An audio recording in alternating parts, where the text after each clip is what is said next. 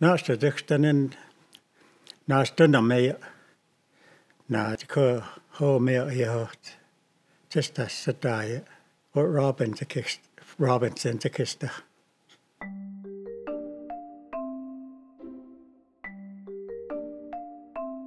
This is the first time that we as Northern Cheyennes, we get to tell our history. I often would hear Rosie and my mother talk about what happened at Fort Robinson. They were sad because of what happened, but at the same time, and they wanted to do something. They wanted people to know what happened there to the Cheyennes, to our relatives. It's about coming together and mourning a tragic event, honoring those that were involved with it, and looking to the future to see how we can do better. For me, that's really what this trail is about, is to help people to understand better.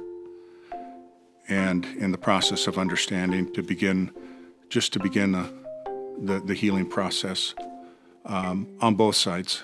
Under General Crook, they attacked the main winter camp of the Northern Cheyenne and completely destroyed it. It was decided that they would be sent south to Indian Territory. They eventually complied. They were told that if they went down there for a year and they didn't like it, they could come back. There was a lot of disease down there, measles and malaria, and the rations that they had been told that they would receive didn't materialize. They were dying. There was no intention to allow them to go back north. On the night of September 9th, 1878, they gathered their families together, 353 of them, and went north. They were taken to Fort Robinson and imprisoned in an old cavalry barracks. In January of 1879, word came down from Washington that they were to be taken back to Indian Territory in Oklahoma. And they resisted. They opted to break out and most certainly die, but to die in their homeland where their ancestors were buried. And within those first 2 hours, over 24 Cheyenne were dead in the snow there between the barracks and the river. Many more died in the foothills along those buttes. And the Army chased them for 10 days after that, and still they refused to give up.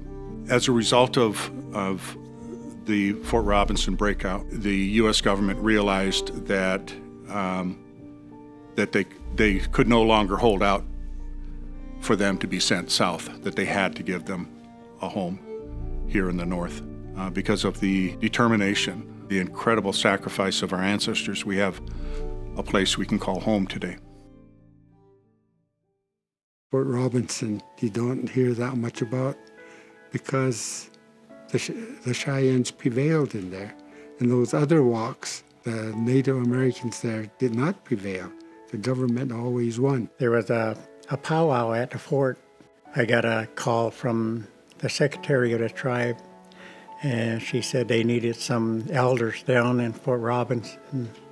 They were going to honor the Northern Cheyennes that broke out there. I talked to my mom, and she agreed to go along with a couple other elders. There was a lot of grief. There wasn't too many generations removed. When we heard about the Rails to Trails project and that it's a national effort, that it seemed like it would be a good opportunity to have what we're doing, even though it's small, to be a part of that trail system. But obviously what's different though in this particular trail is that it isn't meant to just be biked right through, or run through. And with Great American Trails, that's halfway point, and it's time for people that are walking that to say, this is a good time to rest, because we lose a lot of things when we're just walking and not even looking. We don't walk on the places where they shed their blood. We walk alongside of where they were. It's not just for the Northern Cheyenne. We've had a lot of people come up, even the ancestors of the cavalry that were there. They donated money, and it's healing for their part too.